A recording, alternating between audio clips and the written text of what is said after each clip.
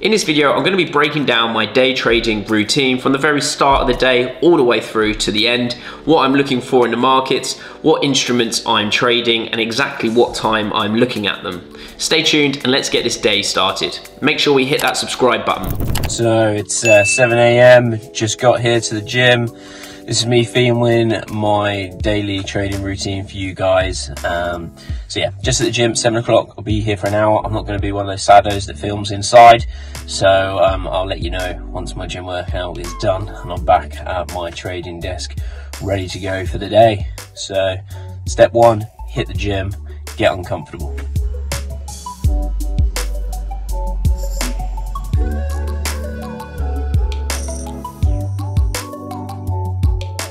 Gym done, now time to get back to the charts, go check everything out, go look into GME stock, seen as Raw and Kitty has posted a huge portfolio on GME, see what that's all about, get involved in the markets, and I'll update you as soon as I'm back to my charts.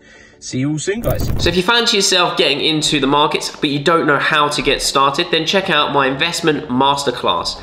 This is a pre-recorded course which comes with a money back guarantee to say that if you don't make money within the first 12 months, we'll refund you the course value. So that just shows you how confident I am in the education that we teach within this, and ultimately you won't need any other education than this course. So if you want to go and grab this insane education, then check the link in the description called Investment Masterclass. So we're now on the charts. We're going to be breaking down what we're looking at. It's 9 AM in the morning. We're going to be looking at what positions are attractive to us. At this moment in time, we're seeing a lot of US dollar strength. So focusing around that, hence why I'm looking at the US dollar against the Japanese yen pair. We can see obviously it's been in a staggering uptrend throughout the pretty much majority of this year. So focusing on US dollar against the Japanese yen is where my focus is going to be. We've obviously got strong US dollar interest rates, we've got weak yen interest rates, and therefore we're seeing a large amount of US dollar buying against the Japanese yen pair. And therefore when we look at the charts, we're looking at these entries. And right now, we had this obviously entry last week. We're just waiting for price to come back down now to these moving averages and potentially take a nice long position. So that's US dollar yen. Let's now move away and go have a look at pound yen. Pound yen is looking a lot more interesting for me. We're coming back down to this 200 moving average. We're just going to keep eyes on to see whether or not we test these lows and see where the slowdown takes place. I'm going to be waiting for the first hour of buying to actually come in before I then take my potential long position to the upside, where I'll be looking to target previous highs. An area to be concerned about, or to at least keep in mind, is that it failed to break down the previous high. So it's rejected that. So early targets may be back at that previous high as the first area of concern. And gold has obviously reached up at the highs there of 2,400. I am expecting further downside weakness on that, so not touching it for now. We can see the price has stalled off of these highs, so staying completely away from gold when I break down my day-to-day positions. When we look at the UK FTSE, we're seeing further surge to the upside. We had good data out of China, so breaking down that information and keeping tabs on where we see the FTSE going. So we're looking for intraday plays long on the FTSE, so we're keeping a close eye on that. My focus is actually turning towards orange juice, which is making quite a large amount of news at this moment in time, as we're seeing price really spike highly. We are seeing it gap down at this moment in time. This is due to a large amount of bad weather, both flooding and then dry spells, specifically within Florida and also Brazil. And there's also, I'm going to say, like an orange fungus issue around the oranges at this moment in time, which is causing orange juice prices to surge. We have seen that predominantly this entire year, and we are selling off now at this crazy high of hitting nearly $5. So I'm waiting to see where price will stall on orange juice, because I generally do believe that this is going to continue to rally throughout the remaining year. So trading orange juice futures is an area of focus. So overall, I'm going to be panning out and keeping tabs on these positions, specifically focused around pound against the Japanese yen, as that is setting up on the hourly time frame. Now, also part of my trading day, very interesting today on Quiver Quant, we should see the Congress rebalancing of portfolios. So I'm going to be looking at that, digesting that information to see what positions they've been purchasing and why, and see if there's any really specific purchases around committees that they're sitting on. As we know, Congress buys over a long period of time outperform the S&P, so it's an area of focus for me. And specifically, if we can get those stocks within the last 5 days, and if it's trading lower than what the member of Congress bought in, then it could be a good upside position. So stay tuned. I'm going to be coming back to the charts. Guys, check out our giveaway in the description. Just make sure you click the link if you fancy yourself a chance at winning some awesome prizes, from our famed algorithms all the way to our online courses, our weekly lessons, you name it, you can get your hands on these prizes for free. So make sure you check out the raffle in the description. So we've now come to 2:30 in the afternoon, and at this point what I'm doing is I'm looking at the US markets, I'm looking at volatility, and I'm looking at penny stocks. I'm looking at opportunities of stocks that have low value, that have spiked up for unknown reasons. A great example lately would be GameStop, GME. And when we look at GameStop and GME, obviously Roaring Kitty came out talking about a big position, then he had his YouTube live stream and it went from 47 down to 27. These are the sort of examples that I'm looking at. You can see the volume has been huge again today with over 118 million. So when we start looking at this is areas that we want to see a focus, because if we could take advantage of volatility, then we will do. I'm not really one of those guys that's going to be risking short selling against GME, just because we've seen how it's happened in the past. So I look at a modified scanner and I look at US movers, and you can see we look at stocks like this. DSY here has gaps up 131%. I like it where it's sitting flat and then the spike is a lot higher. So this isn't something that I would be looking at shorting as an idea.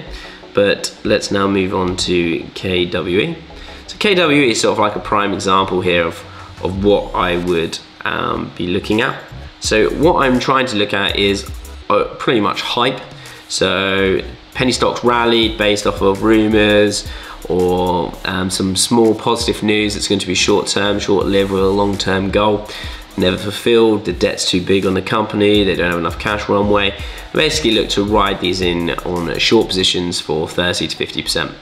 I can see here that this one here on the news down here says it's valued up to 48 million in contracts, so maybe not so much of a short sell, but we'll have a look at the fundamentals a little bit further anyway. So that's KWE. Let's have a look at ICC. So this is interesting. This is about investigating whether the sale of ICC holdings is fair to shareholders. Again, I'm going to stay clear of that. Let's have a look at Hover. Hasn't rallied enough on this one. Let's have a look at AMST now. Now, when we look at AMST, overall we can see that this stock is predominantly spiked up, came all the way back down. So you can see, like, from high to sell off there was 60%.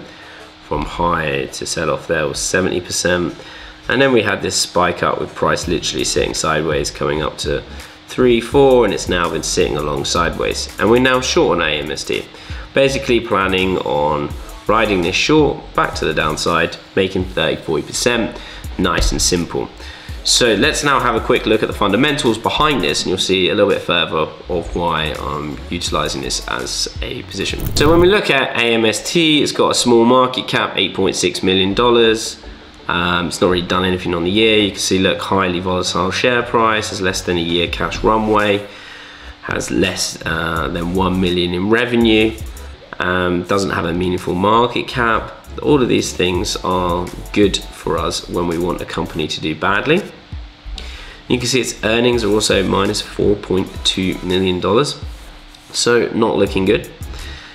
If we carry on going, doesn't even have a fair value.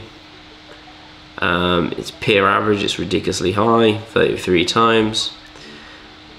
But we're going to keep looking through and see if we can see any good news about this company.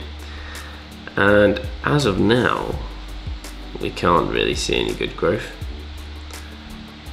We can see there that we've got earnings, free cash flows looking pretty bad. And let's go straight to financial health. Have a look at their balance sheet. So assets 3 million, and liabilities 200k, 600k. So we've got about 3.5, 4 million's worth of assets, 8 million market cap, but they're losing money every single month. Doesn't look good in that respect. They have got 3 million worth of cash. However, the cash runway isn't stable. It says they have less than a year of cash runway if the cash flow continues to reduce at historical rates. So when we look at past performance of how they've done, minus 4 million in earnings isn't good when they don't even have that amount in cash, which will equal either dilution of shares or having to onboard more people, anything along these lines. This overall looks really negative for this stock, and it's a great reason to short sell a bullshit stock. So I'm looking at this all the time in the afternoon, trying to find interesting positions that are rallying off of short-term news. Something good happened, and overall it's not going to make any effect on the company. Take these for a good run to the downside with a quick correction, because it doesn't mean anything to these companies, and overall benefit from that short-term move. Banking 20, 30, 40% on penny stocks. And then I spend my afternoon just reviewing some of my bridging loans that I have and some of my investments within Tab HQ. As we can see here, that I basically checking my redemption dates, whether or not I've got any loans that are coming up for redemption. This is money that I lend out, make return on. You can see I'm making 10.87% on these two, 10.31 on this one. So the next one's not until August, so I've got a while for that, so nothing to really worry about. You can see my May interest payments have all been paid, which is fantastic. And then I'll have a quick look at my Travelodge property, and we can see my Travelodge as well. Return on investment slightly less, 7.62, but I get capital appreciation on that. And we don't have an estimated exit date for that, so I'm just going to sit back and enjoy that money. So from a property side of things, don't need to worry about anything. From a lending side, all I'm doing is looking at when my redemption date is, and I don't need to really worry about anything till the end of this year. So that's quite nice. That 300k is making £2,671 a month. And then on the Tap property side, it made £624 in April, and May will update in the next few days. So overall, making nice little return there off that 400 grand, making about 3.2k a month from 400k.